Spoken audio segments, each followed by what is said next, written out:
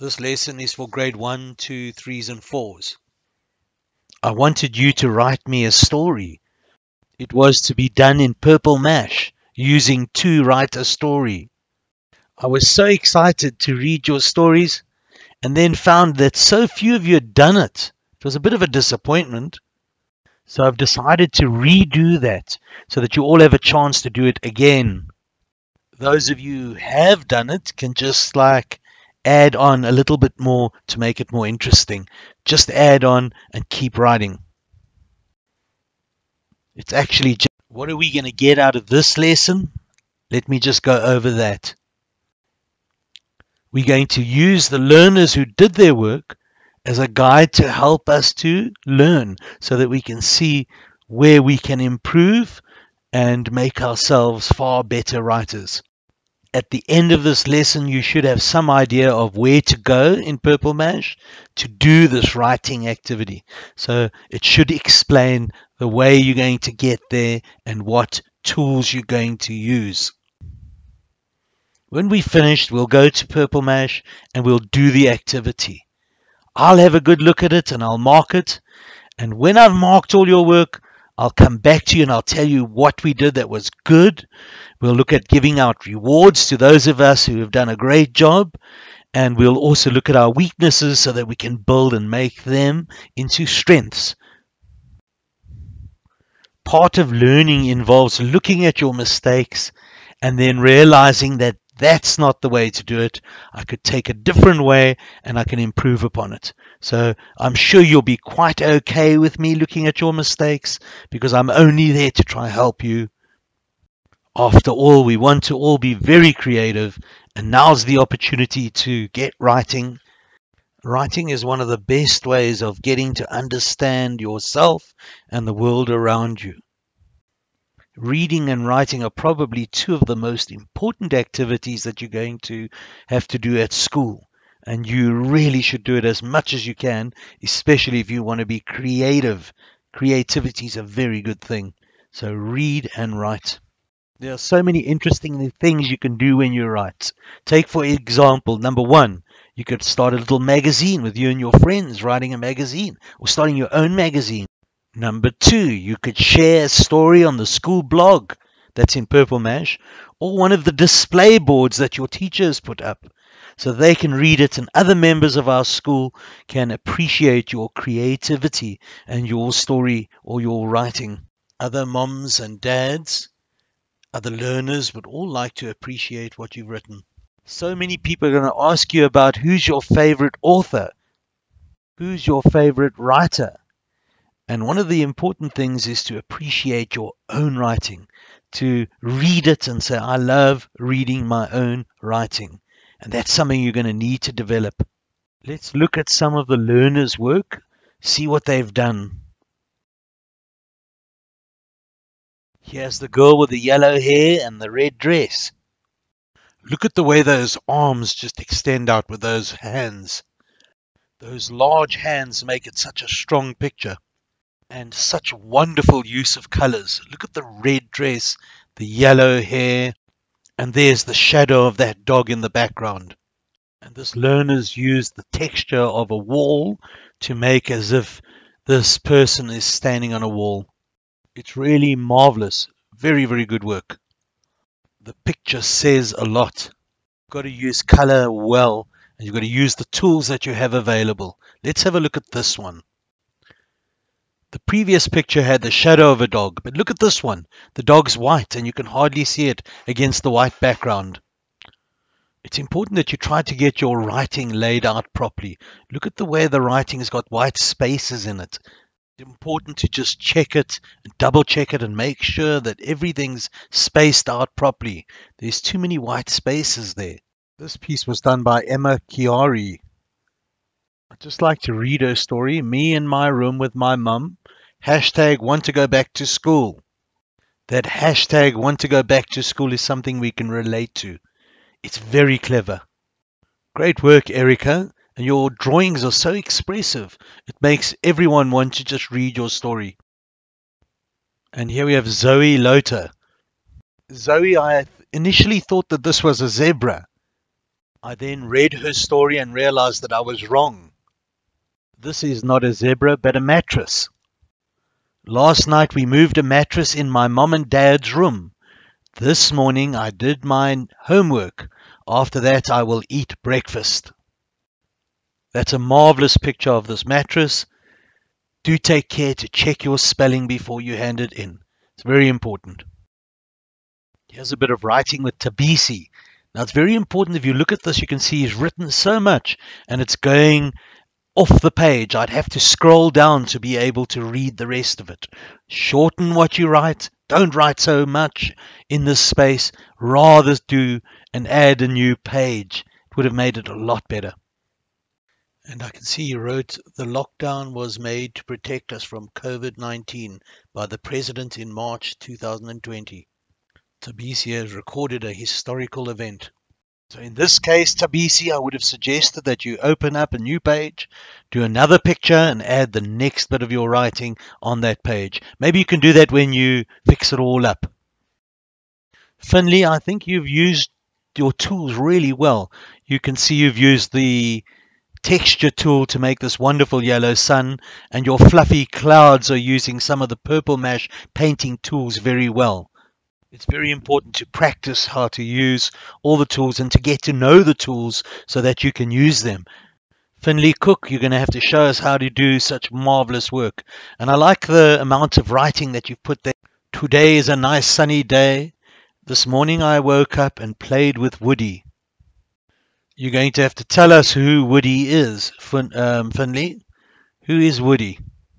What Finley showed us is get to know how to use those tools. Practice your writing and get mum and dad to check it afterwards.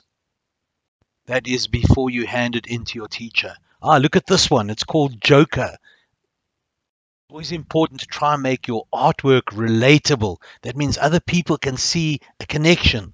And you can see that's linked up to a famous movie called The Joker. Mum and dad may have raved somewhat about that movie. I actually didn't recognize that this is the Joker. But when I read the text, Joker, then I knew, oh, the white and the red had been very cleverly put together to make the picture of the Joker. When you do your story, try to make it relatable. So whatever you write at the bottom in your story, you can see that the picture and the writing connects. This one was done by Gianluca. And he had a team, the Foot Clan. I don't know what Clan is. And they had a secret base that no one could find. Remember, it's always important to get mum and dad to check your mistakes before you hand it in so that we don't get confused. We must try to be very clear when we write. So check for mistakes. Here we're looking at something that Riley did. Riley Hudson. Once upon a time there was a boy who lived on Pomple. His name was Eric. He was a horse trainer. He had a customer with a weird horse. The customer said, "Sell my horse." "Why?" asked Eric.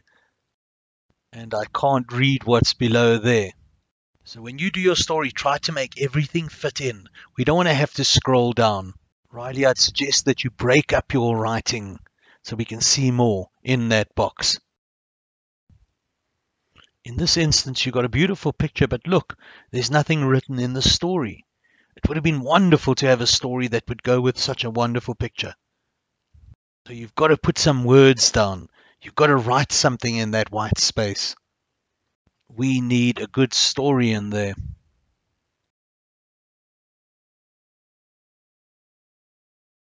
This picture is so creative. You can see the smiley face, the beautiful colors of the rainbow, and it even makes a statement, our beautiful world. However, there's no writing in the story area. So let's try get that we fill the white space at the bottom with our written story. We want to use words. I'd like us to all get involved in this work. I'd like you to add to the current work that we've done. So I want you to go on and do more. Let's look at the activity in Purple Mash. Where will we go to create a story? So here we're in Purple Mash. We're going to click on Tools, and then we're going to go to this one over here to create a story, and we'd launch the app. But obviously, you're going to find it in the To-Do section. That's where we're going to find the work that our teachers have set. So you click on that little red button, and all these blue colored bits of work are showing the work that we must do at the moment. They are the current bits of work. That's the work we must do now. And the bottom part is green because that's finished work. Look at all the marking that Mr. Bradley has. He has to go through all of these classes. He's got to read everybody's story. Now let's go to Purple Mash so we can actually have a good look at the two writers' story. And I'm already in. I'm just going to show you some of the tools. I'm using the circle fill tool. Red showing the heat of the sun. Using the line tool to show the rays of the sun. I'm holding down my mouse to drag these lines out, making these sun rays. And we can choose whatever color we want. So you can go over here to access all the different colors. I'm just going to scroll through those colors. Look over there. If I click on that arrow, that white arrow, I can get through and choose which color I want to use. And that's the paint bucket tool, filling in the blue of the sky. Let's go with the yellow and click on the sun to make it yellow.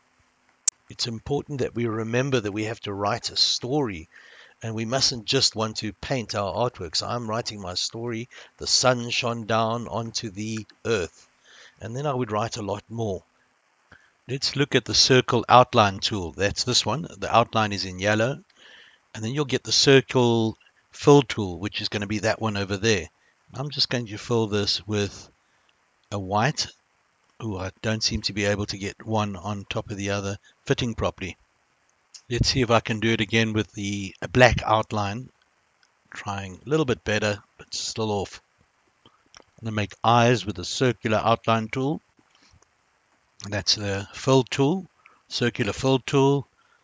And I want to get a glint of light on the eyes. So look at this. If you glint those eyes, you can see they're looking in the right-hand direction from the point of view of the ball. I'm drawing a ball.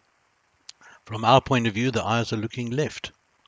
I'm going to draw the nose with the freehand tool, just using a simple black outline. There we go. Finished the nose. And now the mouth. Giving human characteristics to a ball. Now in some way trying to show how the ball would bounce. So this would be invisible. Just drawing these little lines, and those are showing the direction taken by this bouncing ball. You're going to have to try use these tools very creatively. There I'm trying to show something that would normally be considered invisible. You obviously are going to want to add an extra page. So you're going to go to this purple arrow at the bottom, and that takes you to the next page. A new page to fill with artwork, as well as a written piece in the writing section at the bottom. The page is blank and you're just needing to fill it in. Let's go back to our bouncing ball. So I'm going to go on this arrow, and there we go, all the way back. We navigate with those two arrows at the bottom, the purple ones. You can do some animations by going up here. Let's click on that. I'm going to press on this down arrow, and look at that. That's the animation. If I choose that one, it spins. Click OK.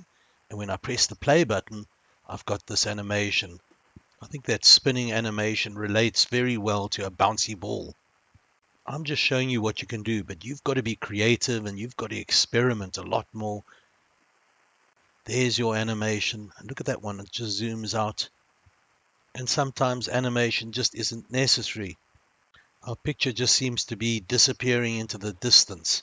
Let's go into how to save this work. You don't want to lose it. You want to keep it. So we go to the red button on the top right hand side. We click on the red button on the top right hand side, and this comes up, save and exit. And we can just write in a file name. We can just give our file a name, press the save button. I'm not really going to save this file because I want to just use it as an example. Now I need to speak about the written part, the writing you've done. Get mom and dad to check your spelling before you hand it in. Especially if your teacher gave you work to do, it should be checked before. Have your friends read your story and give you a little bit of feedback. It'll help you to improve it. In my next lesson, I'll start talking about how you would hand in to-dos and how you should write your questions in the comment section when handing in work. I will have a good look at your questions and comments and try to answer them in the next lesson. I will post some of the work on blogs and display boards so we can all have a good look at what's being done. Thank you for watching today's lesson. We've looked at a sample of different learners' work. We've learned from that experience. We've shown different tools that we can use, like the paint bucket tool, line tool, and the outline tools and all the rest. I never mentioned, though ought to have mentioned, that whenever you do writing, do a first draft. Just write down your story and don't worry too much about what you write down. In the second draft, you'll change it and improve it. Get your friends to read your story and give you feedback. Get mom, dad, or somebody else to check your spelling and grammar, and then you hand it in to your teacher. So first of all, you'll do a first draft, second draft, check it out. A big thank you to everybody. I appreciate you watching this video.